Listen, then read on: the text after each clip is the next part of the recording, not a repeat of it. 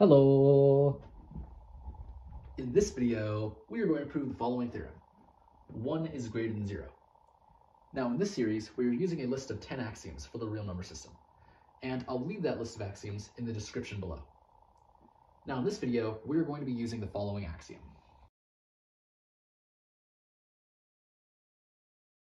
Axiom 6 tells us that there exists a real number, which we call 1, that is distinct from 0, and has the property that 1 times x is equal to x for all real numbers x. Now, we're also going to be using the following preliminary result, which we have proven. We have proven for all real numbers x, if x is not equal to 0, then x squared is greater than 0. And remember, x squared is just notation for x times x. Okay, so now let's get into proving this theorem. To start out the proof, let's first note by axiom 6 that 1 is not equal to 0, and this statement works for every real number.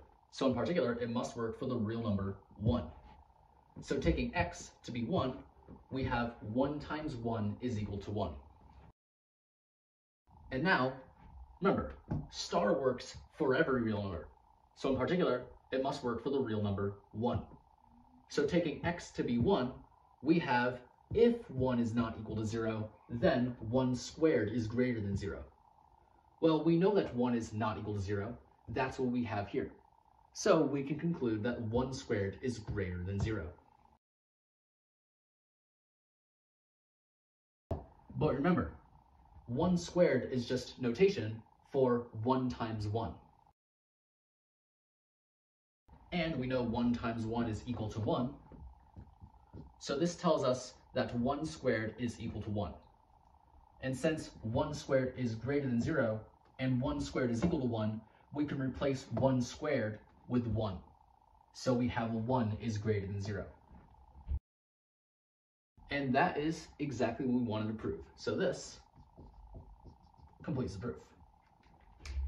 And so yeah, that's pretty much it for this video.